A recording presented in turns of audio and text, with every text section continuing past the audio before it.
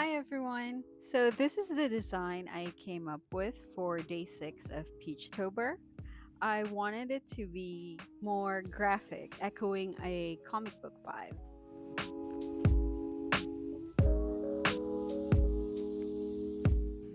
I decided to use acrylic inks with this one. These bottles have been in storage for years, so I wasn't even sure if they were still usable. Some of the bottles actually did dry out, and I couldn't even use the eyedropper tool with them. Luckily, you don't need a lot. A drop or two is more than enough. Using acrylic inks is very straightforward. You can either use them directly or use them wet on wet, just like watercolors. There are differences though. For one, acrylic inks dry faster than watercolors, so you will have to work fast. Another thing is that you can't really mix these inks on paper. So if you want to achieve a particular color, you would be better off mixing them ahead of time before applying them. You see me here applying the inks directly. I wasn't really worried about being precise since I knew I was going to go over the drawing with black ink. To get a darker value, I just waited for the first layer to dry and then reapplied a second coat with more pigment.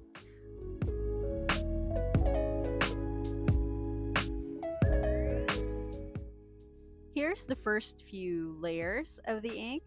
I know she looks rough, but trust the process, it's gonna work out in the end.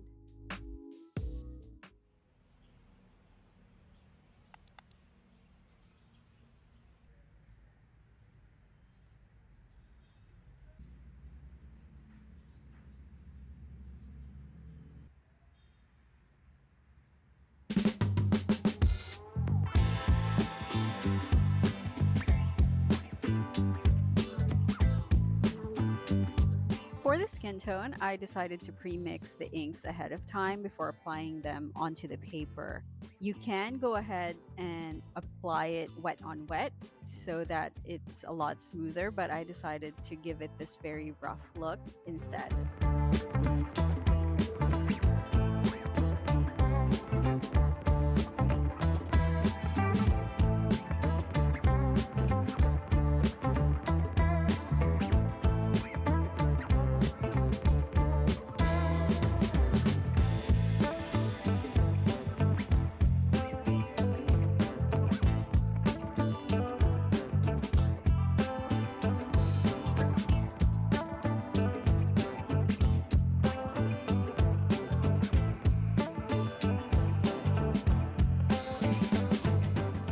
Another thing I wanted to share with acrylic inks is that they tend to dry lighter if you dilute them with a lot of water.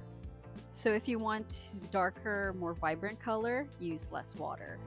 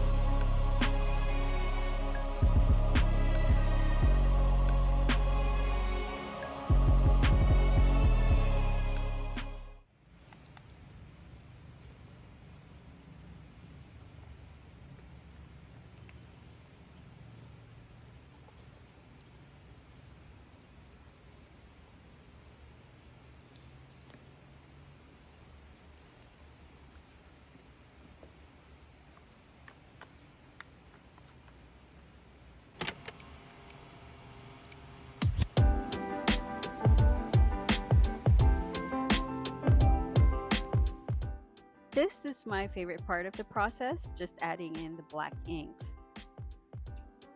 I know I always rave about it, but there's something so satisfying once you see all the blacks added in.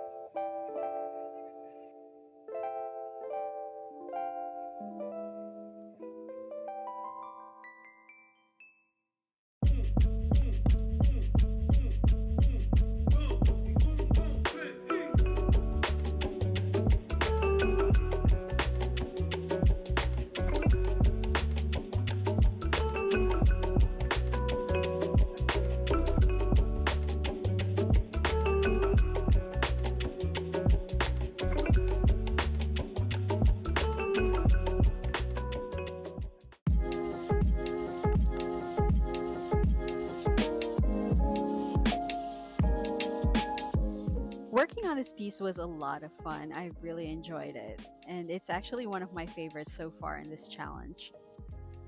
Thanks for joining me on this video. See you next time. Bye.